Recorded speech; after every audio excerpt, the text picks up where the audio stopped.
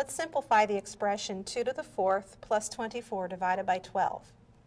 In order to do this correctly, we need to use the rules for order of operations. And those rules say that we're to evaluate exponential expressions first.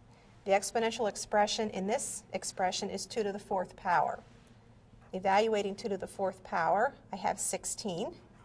Copying the rest of the expression, 16 plus 24 divided by 12.